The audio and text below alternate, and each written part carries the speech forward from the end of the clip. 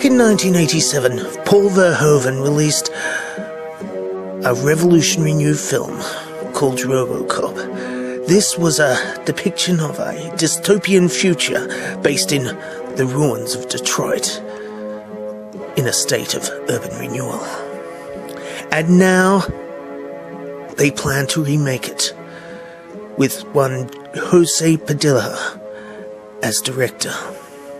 Now, there was one particular character in the original Robocop film that I want to be. He was a character who was himself rising from the ashes of the urban renewal and became a dominant figure in the world of old Detroit. I want to play that character. I'll buy that for $1.